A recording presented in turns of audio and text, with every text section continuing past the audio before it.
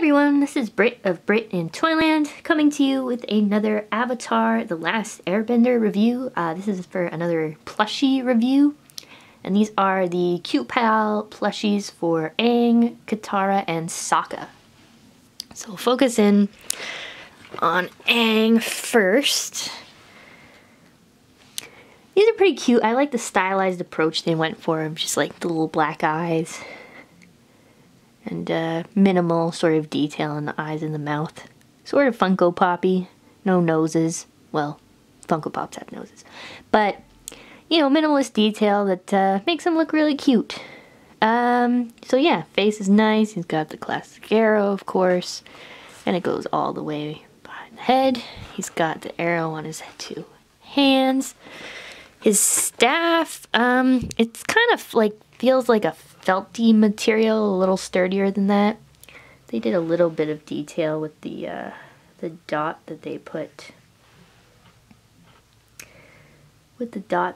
in there. And it's on the, it's also on the back. You can see there. Probably the only worry is that it might fall off, but not too bad.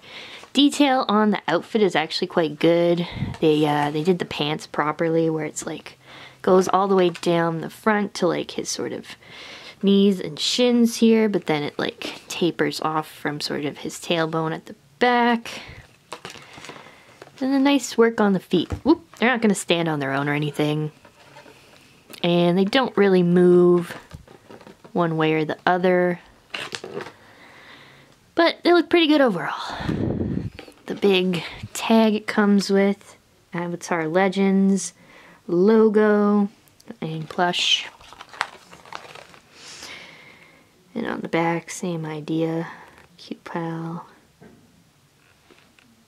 Get closer up for that. Try to let it focus. And he comes with one of those little hanging clips on the back. I ordered this from Big Bad Toy Store, so I like didn't see it on the shelf or anything. Oh, and then this tag here, if you're interested. So we'll move on to Katara. And Katara's also really nice. Very cute, again. Minimalist detail on the face, which is nice. I like these like little smirks that she and Aang both have. His kind of goes to his right cheek and hers goes to her left cheek. It's cute. Katang! Make him kiss. Mwah. But yeah, she's got her hair loopies and they're detached. They're clipped on with a piece of like blue fabric. So that's neat. Jump around a little bit. The hair's maybe a little darker, a little blacker than it actually is on the show. But it, you know, it works for this. Back, we get her nice braided ponytail that the hair loopies tie into. Super nice. We also have her water skin. It's kind of a little hard to see, but some plastic detailing just to show the pattern that's on the water skin. And that is sewn to the back of her clothes, so you can't move it or anything. Then you just have the strap on the front. Outfit, again, details very nice. Looks exactly like her book 1 outfit. And it's book 1 because she's got the full sleeve.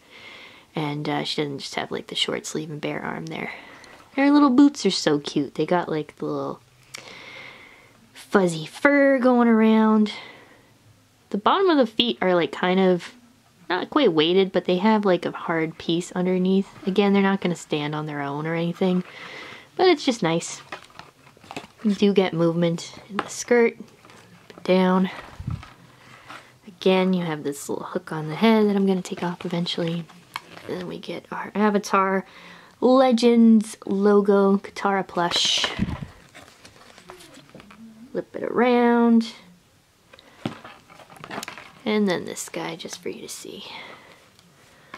Alright, and finally, Sokka, meat and sarcasm guy. Move these guys back a little bit. We get the full effect, and so it's a bit of a grumpy Sokka. It's very boy in the iceberg Sokka. Not very convinced by all this flying and magic, which he just did not ask for. But he looks cool. It's cute. Again, just the minimalist features make it a very cute pose. A lot of Sokka figures that have come out, he does look very stern, angry. This one is nice. It's kind of got his character to him more. So he's got, you know, his shaved head. You can see it's a different color from his face to show the shaved part of his head at the back. It's kind of unfortunate that you see all the seams come in there, but what can you do? He got his little warrior's wolf tail. Very nice. He's got his boomerang, which is very nicely detailed. It's got like the right coloring, the right spots. It's even got the little notch at the end there, which is very cool. Same on the opposite side. Outfit looks great. Exactly how it looks in the show. Again, the boots weighted at the bottom there.